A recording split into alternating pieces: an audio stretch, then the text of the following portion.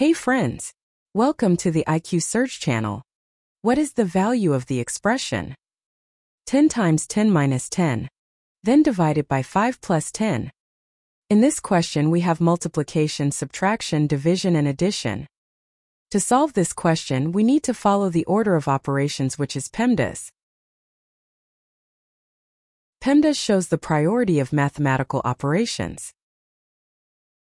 In this rule, P stands for parentheses, E stands for exponent, M stands for multiplication, D stands for division, A stands for addition, and S stands for subtraction.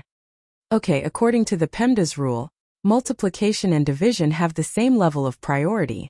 Also, addition and subtraction have the same level of priority. When we have both in an expression, we start from the left and simplify the question. In this expression, we start with the multiplication between 10 and 10. Because according to PEMDAS rule, multiplication has higher priority than all other operations. 10 times 10 equals 100. Minus 10 then divided by 5 plus 10. Now we have subtraction followed by a division and finally addition. Now first we do division between 10 and 5 because according to PEMDAS, division comes before addition and subtraction. And simplifies this expression to 100 minus 10 divided by 5 equals 2. And then plus 10. Finally we have subtraction and addition.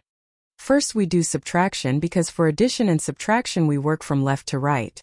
So we simplifies this expression as 100 minus 2 equals 98 then plus 10. And the ultimate answer to this question is 108. To see more math videos, subscribe to the channel.